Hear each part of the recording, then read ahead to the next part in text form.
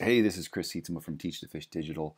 This is one in a series of videos that explains how to install some features into Google Tag Manager that will allow us to make smarter measurements for our websites and apps. This one in particular is going to cover scroll tracking. So scroll tracking is really helpful when you've got a page that is really long or has some lengthy content, or even other websites that are just one page in length. So scroller sites where you don't actually leave from one page to another, but you just kind of scroll down the page and view other portions of the page to see different content. So what this involves is some custom script that we're going to take from a site that I'll show you in just one second, a resource that provided some custom script to allow this tracking to take place. What it does when you install it is it collects and prepares data about how far people scroll down the page, 25%, 50%, 75%, 100%, and so on.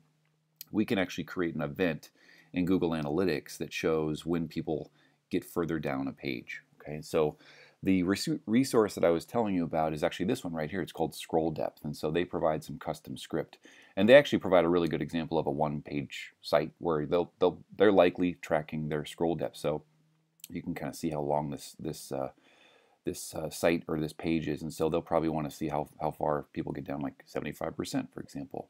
The page that we're going to be looking at and installing a tag on for this example is right here.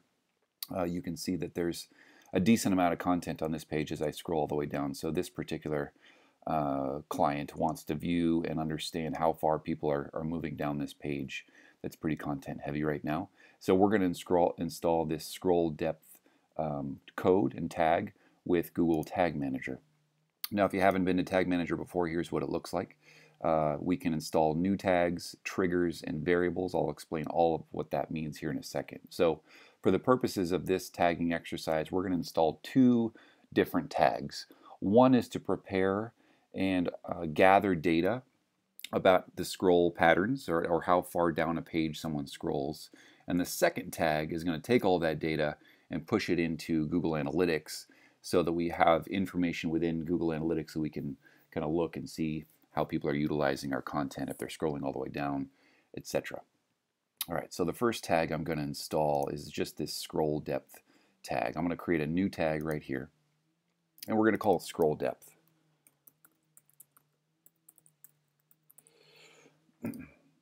It is a custom HTML tag, and so what this scroll depth site has provided is just this script right here. I'm going to steal it just in a little Dropbox, and I'll provide access to this link as well, so you've got it.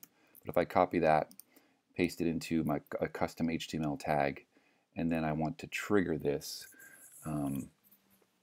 when people do a certain action. So if we look at this page, what we want to do is call this trigger scroll depth. And this is going to be a custom event. And we're going to call this gtm.dom. The DOM I'll explain in a minute. Now, if you want to just track every single page on your website, or if you've only got a one-page website, you're done. That's all you need to do. For this particular example, I just want to track this page right here. So I'm going to grab this URL right here of this website and say, I just want to track or have this scroll depth load when the page path contains that URL. Okay, so this scroll depth is only going to be available on that particular page. If I wanted to include other pages, I could just add other pages or different directories within the site. But for this example, I'm just going to load it on this one page. Okay. Now I'm going to save that. Now you remember I had that gtm.dom was my custom trigger there. Let me preview this real quick so we can see if that's loading okay. Okay, now we're entering preview and debug mode. And so with this is going to allow us to see on this website, since we've got the tag manager loaded on this site already, which tags are firing.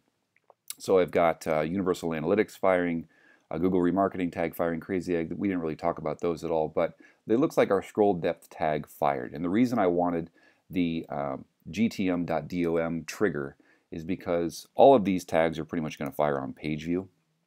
The DOM is a document object model, and so what this does is this won't fire until all of the content on this page fires or loads. Okay, and so because it's dependent upon the entire length of the page to see how far people are scrolling down. I want to make sure that the entire content loads before that. So that's why I had the trigger, which we'll look at once again right here, scroll depth for gtm.dum. So when that fires, that's when the scroll depth tag fires, so they can start collecting data, or I can start collecting data about how far people are scrolling down. So this is the tag that's going to capture all this data. Now the next tag that I want to prepare is going to require some custom variables. Okay, and so because we're pushing data in from Google Tag Manager to Google Analytics through a custom event, we want to make sure all of our event variables are ready, because that tag, this scroll depth tag, is going to gather information and put it into very specific event parameters or variables. Okay, and so we want to create different event category, an event action, an event label, an event value. I'm going to do that here real quick for you. So that's going to push information into the data layer. So I'm going to call this data layer category. So every event has a category, an action, a label, and sometimes they have a value. I'm going to call this a data layer variable, and this one's going to be event category. That's my category. I'll create another here real quick. It's going to be my action. It's a data layer variable, event action. Then I've got label and value to do next. I'll do those very quickly.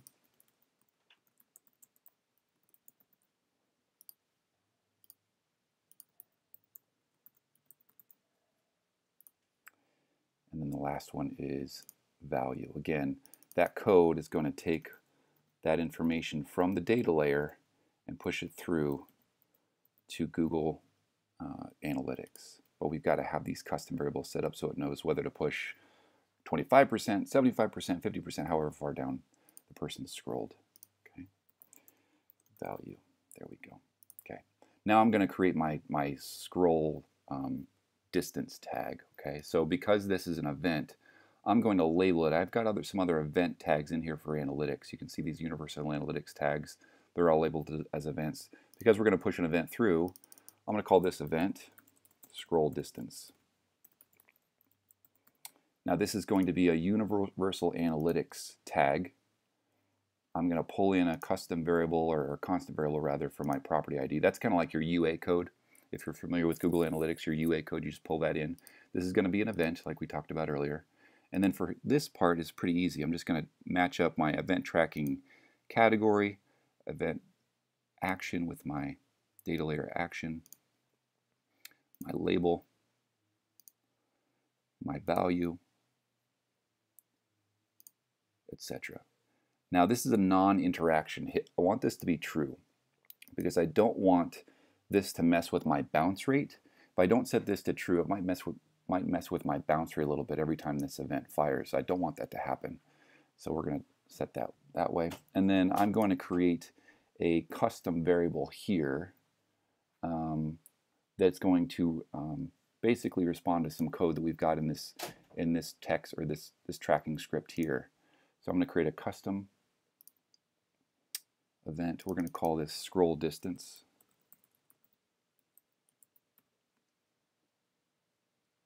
And it's a custom event.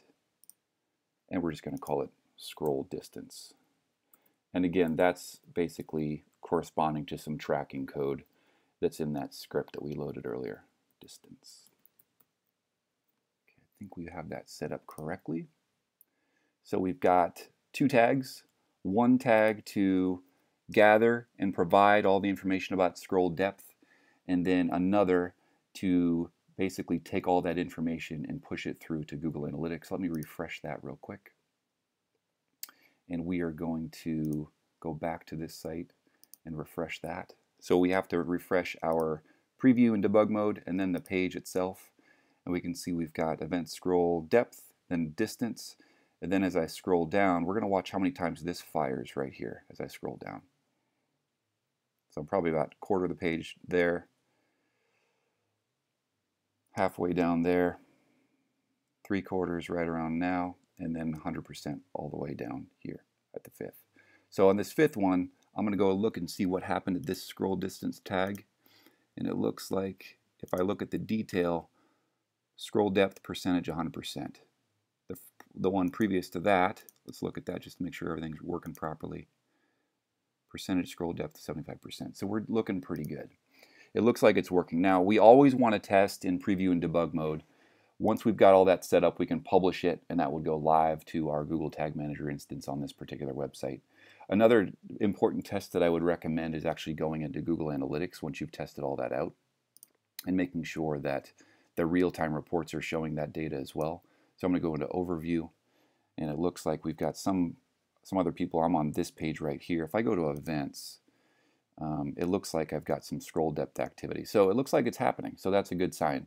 The activity that we put in there in terms of scroll depth for that particular page is coming through Google Analytics with the event category of an action and the labels there as well, so that's all good. So that's how you would implement scroll tracking with Google Tag Manager. Thanks to the folks at this site here who provided that helpful code to make it all possible. Let me know if you have any questions. You can find me on email, phone, or you can find me on Twitter if you have any questions. Happy to help. Have a good one.